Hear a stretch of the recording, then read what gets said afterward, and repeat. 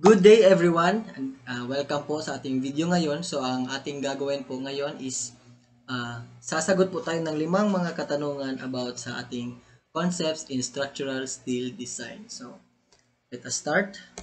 So meron po tayo dito sa ating screen ang 5 katanungan about sa ating concepts in structural steel design. So iisa-isahin po natin yan, sasagutin lahat step by step process, and then I will explain the process kung paano kinuha yung mga sagot.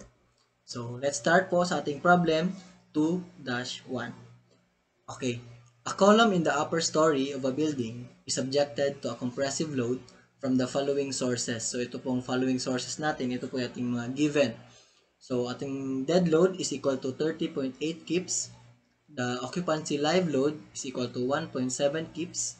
Our roof live load is 18.7 kips and our snow load is equal to 19.7 kips. So para po mamaya, pag solve natin sa ating solution, para mas madali, isusulat po natin ulit yung ating mga given. So nakikita po dito yung given, yung dead load, occupancy live load, yung roof live load, at saka snow load. So let's start answering or showing our solution. So sa ating mga problems po, sa 2-1 hanggang 2-5, meron po silang mga situation. So sa ating 2-1, meron po tayong 5 situation. So unahin po natin yung letter A. So if load and resistance factor design is used, determine the factored load or the required strength to be used in the design of the column. So which AISC load combination controls? So para po mahanap yung which AISC load combination controls, iisa-isahin po natin, hanapin yung mga combination based sa ating given. So, let's start po sa combination 1. So, ang formula ng ating combination 1 is given by the AISC. So, is equal to 1.4 times D. So, ating D po is our dead load which given by our problem earlier. So, ang D po natin is equal to 30.8 kips. So, after nyan, isa-substitute lang po natin yung dead load sa ating formula. So, 1.4 multiplied to 30.8, which is our dead load. So, it is equal to 43.12 kips. So, yan po yung ating combination 1. So, proceed po tayo sa ating combination 2. Ayan, at ito po yung kanilang formula. So, given pa din ng AISC, itong lahat ng formula. So 1.2D or dead load plus 1.6L or our live load plus 0.5S or our snow load. So ang gagawin po natin is substitute lang po natin lahat.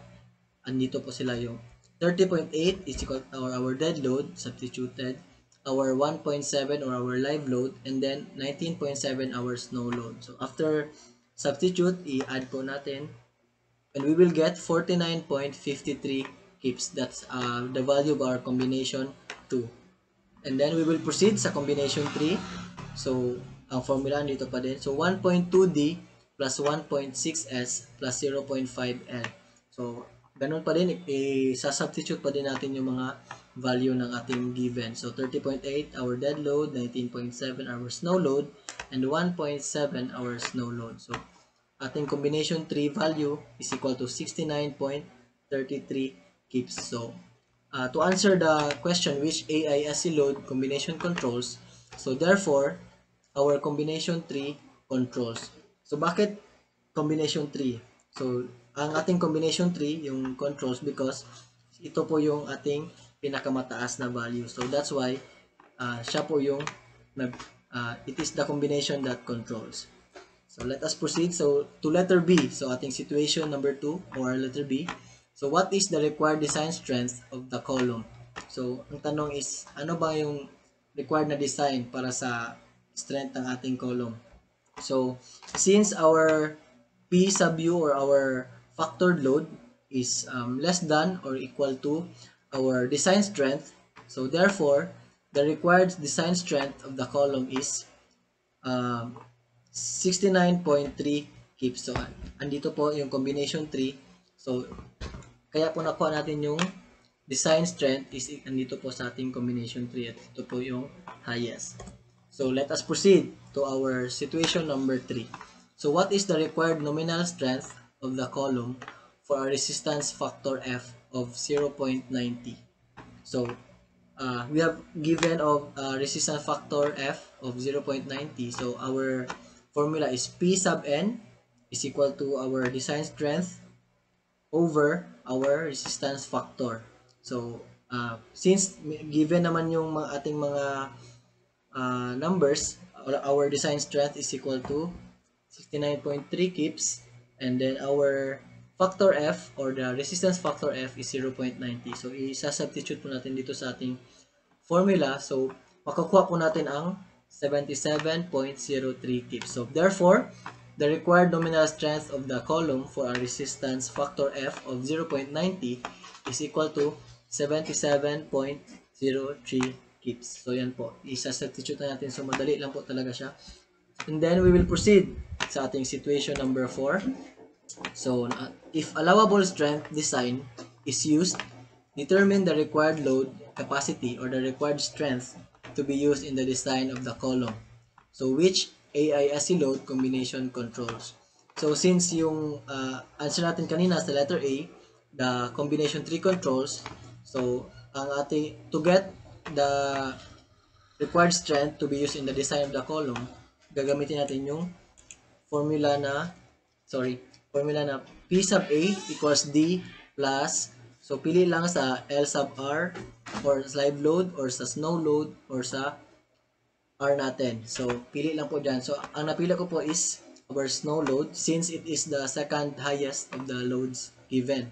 So D plus S or 30.8 kips plus 19.7 kips is equal to 50.5 kips. So therefore, the combination tree controls, and then the required strength is 50.5 kips. So lastly, sa ating 2-1, the problem 2-1, our situation number 5, what is the required nominal strength of the column for a safety factor on ohms of 1.67? So ang ating formula po dito is P sub A is less than or equal to P sub N over ohms. So para po ang ating formula is ano tawag nito, ma-derive or iba natin.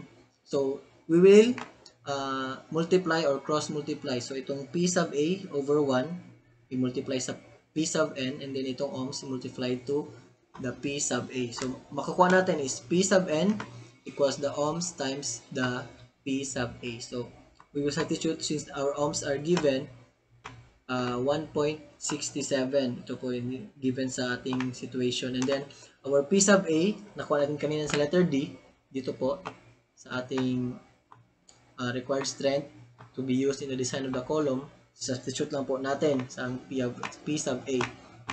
And then, when we multiply it, makukuha po natin yung 84.34 kips. So therefore, the required nominal strength of the column for a safety factor ohms of 1.67 is equal to the P sub N or equal to 84.34 kips. So yan po yung ating sagot sa ating 5 situations sa ating problem 2-1.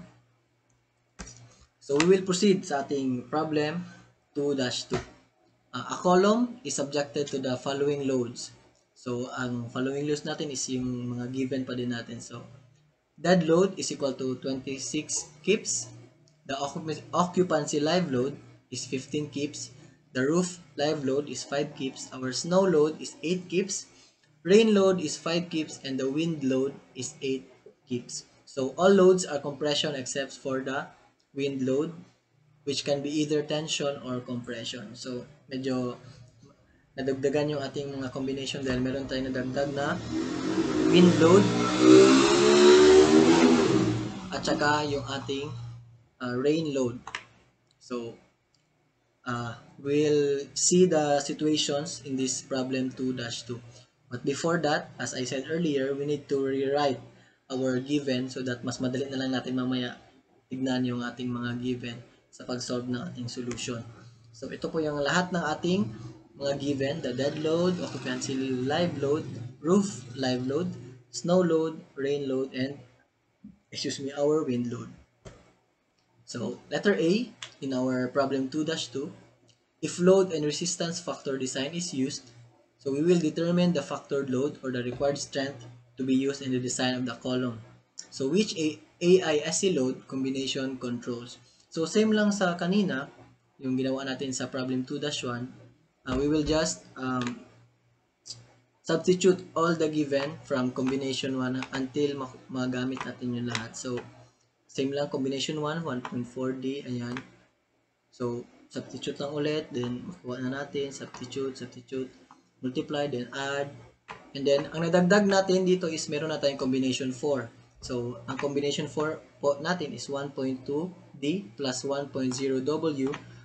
Wind load po natin yung W. So, plus 0.5L plus 0.5S. So, same lang po kanina, same lang po dito sa taas. Pero nang nagdagdag lang natin is yung ating combination 4 at saka 1.0 times W. So, ang ating value po ng ating W or our wind load is 8 kips. So, ayan, substitute 8 kips. So, titignan po natin dito sa ating mga combinations kung saan po yung highest. So, from combination 1, 36.4, 59.2, 51.5, and then 50.7. So, since the combination 2 is the highest, so therefore, the combination 2 control. So, ganun lang po kadali. Kunin lang po natin yung mga combinations, substitute, multiply, and add, and get the highest. So, that's the combination that controls. So, that's for our letter A. For our letter B, the situation number 2, what is the required design strength of the column? So, same lang po kanina, since factored load is less than or equal to the design strength, so therefore, the required design strength of the column is 59.2 kips. So, since mas malaki talaga yung ating design strength, gagamitin natin yung 59.2 kips dito. Dito po sa ating required design strength. So, yan.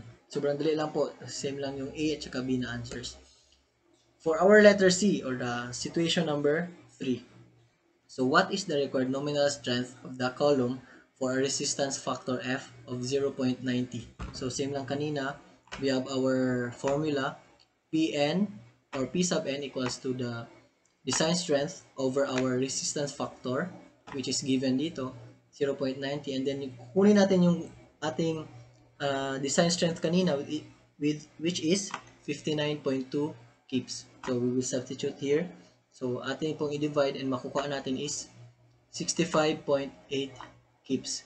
Therefore, the required nominal strength of the column for resistance factor of F of 0.90 Pn is equal to 77.3. Bakit magkaiba? So, to make sure, we will use our calculator. So, ang ating tamang sagot is 65.8. So, dito tayo nagkamali sa ating conclusion. So, 65.8 kips. Ayan. So, ang ating final answer or our required nominal strength for the column for our resistance factor F of 0.90 is equal to 65.8 kips. So, let's proceed to the situation number 4 or the letter D.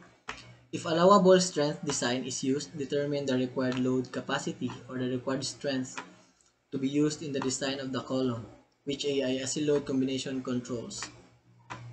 So, let us, we have our formula. P sub A is equal to D plus 0.75 times 0.6 W or wind load plus 0.75 times L or plus 0.75 S. So, isa-substitute po natin lahat ng ating mga given. So, our D is equals to 26, our dead load. So, our wind load is 8. Sorry. And then our L, our live load is 15. And then our snow load is 8. And then after that, we will multiply all with the parentheses, this 3. And then after that, we will add them all. And then we will get the value of 46.9 kips. So, P sub A is equal to 46.9 kips. So, therefore, the combination 6A controls. So, dahil hindi tayo nakaabot ng combination 6A kanina, so, we will just assume this is as combination 6A that controls. So, lastly, for our problem 2-2, situation number 5. what is the required nominal strength of the column for a safety factor ohms of 1.67? Excuse me. So same lang kanina, we have formula of P sub A is less than or equal to P sub N over ohms. So cross multiply and makuha natin yung formula na P sub N equals to ohms times multiplied by P sub A or our value here earlier. So 1.67 our ohms multiplied to our P sub A 46.9 kips or 85, we round it off. So we will get 78.24 kips. So therefore, the required nominal strength of the column for a safety factor ohms of 1.67 is, na-typo na naman tayo. I'm sorry again. So para po malaman natin if the value is right, we need to use our calculator. So our value is 78.24. So ayan po itong value ng ayan po yung ating required nominal strength for the column for safety factor ohms of 1.67. So that's it for our problem 2-2. We'll proceed to our problem 2-3. So let me read. The loads on a roof beam consist of a dead load of 0.2 kips over feet. So a roof live load of 0.13 kips by feet and a snow load of 0.14 kips by feet. I mean per feet. Sorry, per feet. So again, we'll write our given dead load is 0.2 kips per feet. Our roof live load 0.13 kips per feet. Snow load is 0.14 kips per feet. So let us proceed to our situation number 1 or letter A. So if load and resistance factor design is used, determine the factored load or the required strength to be used in the design of this beam. So which AISC load combination controls? So again, we will just use the formulas of the combinations until we get our number. So we already know the formula of the combination 1, 2, 3. So we will just substitute all the given. So our D is dead load is 0.2. We will get 0.14 and then everything that we have in the given we will substitute, and then after we get all the combinations we will see which combination is the highest fit. So our highest number is the combination 3, so therefore the combination 3 controls, or P sub U is equal to 0.64464 kips per feet. So this is our required strength to be used in the design of this beam. So if we proceed to the situation number 2 of the letter B, if allowable strength design is used, determine the required load capacity required strength to be used on the design of the column. Which AISC load combination controls? So if allowable strength design is used, so we will have P sub A equals D plus S. So our dead load plus our snow load. So since our dead load is 0.2, our snow load is 0.14, so we will just add both of them and we will get 0.34 kips per feet. And so therefore, the required design strength of the column, or our design strength, is 59, excuse me, I'm sorry. So there you have it. So for our number 2-4, so beams will be designed for the roof and floor systems of an office building. The loads for these systems are as follows. So these are the given for the roof. Dead load is equals to 30 PSF. Roof live load is equals to 20.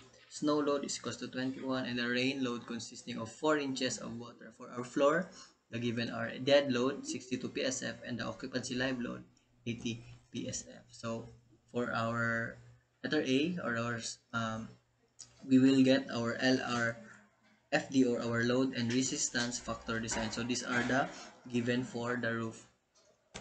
And then for each of the system, determine the required factored load capacity for LRFD, which load combination controls.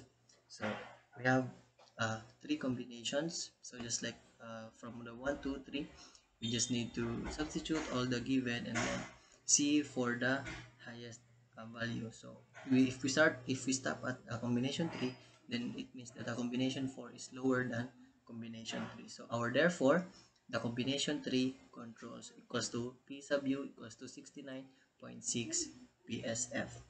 So that is for our roof. So the LFRD of our floor, uh, only two combinations. So therefore, the combination 2 controls because it has the highest amount if we substitute all the given numbers.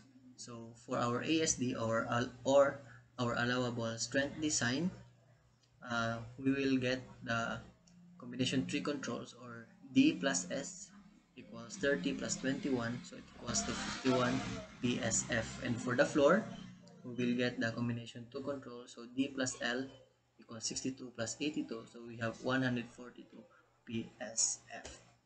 So that's the problem 2-4, so it's very easy for the problem 2-5. Structural steel buildings frequently are designed with diagonal bracing systems to resist lateral loads, horizontal forces resulting from wind or earthquake loadings. A certain bracing system is subjected to the following loads. So these are the given.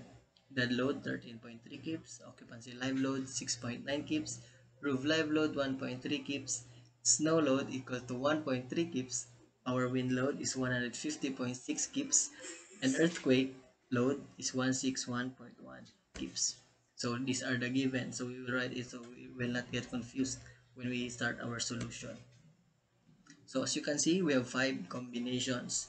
So it means that the sixth combination is lower than the fifth combination. So if we look at it, we can see that the highest amount is in the combination 5. So therefore, the combination 5 controls. So P sub u is equal to 180.8 kips. So that this is for the LRFD, or the load and resistance factor design. So we will get the allowable strength design. So if combination 5 controls, so D plus minus 0.6 W, or the wind load, or 0.7 E, or the earthquake load, is equal to 13.3 plus 0.7 times 161.1 is equal to 126 kips. So that is our ASD, or the P sub A, 126 kips. So that is all for our video today. Thank you for listening. Thank you for watching. This is again Thomas Joshua B. Quinones, a third year student of Bachelor of Science in Civil Engineering from USM. So this again is the concepts in structural steel design. Thank you and God bless you.